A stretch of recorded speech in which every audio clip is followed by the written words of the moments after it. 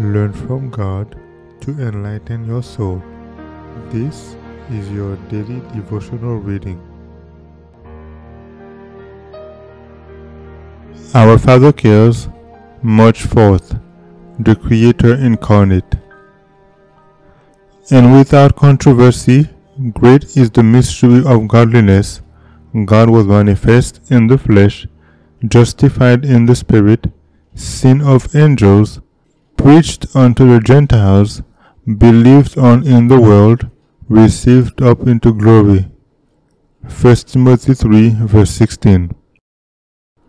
The incarnation of Christ is the mystery of all mysteries. Christ was one with the Father, yet he was willing to step down from the exaltation of one who was equal with God, that he might accomplish his purpose of love for the fallen race. He became bone of our bone and flesh of our flesh. How wide is the contrast between the divinity of Christ and the helpless infant in Bethlehem's manger. How can we span the distance between the mighty God and a helpless child? And yet the Creator of worlds, he in whom was the fullness of the Godhead bodily, was manifest in the helpless babe in the manger. Far higher than any of the angels, equal with the Father in dignity and glory, and yet wearing the garb of humanity. Divinity and humanity were mysteriously combined, and man and God became one. It would have been an almost infinite humiliation for the Son of God to take man's nature, even when Adam stood in his innocence in Eden. But Jesus accepted humanity when the race had been weakened by 4,000 years of sin.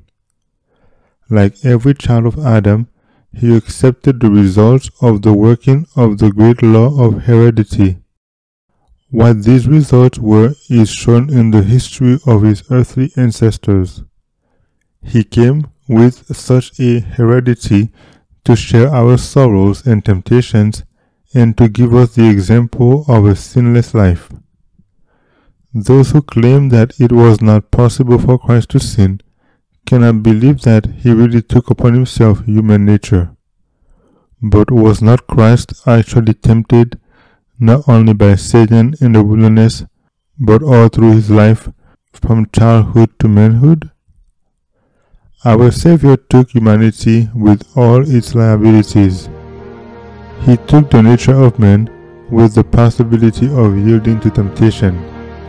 We have nothing to bear which he has not endured. Our Father Cares, March 4th.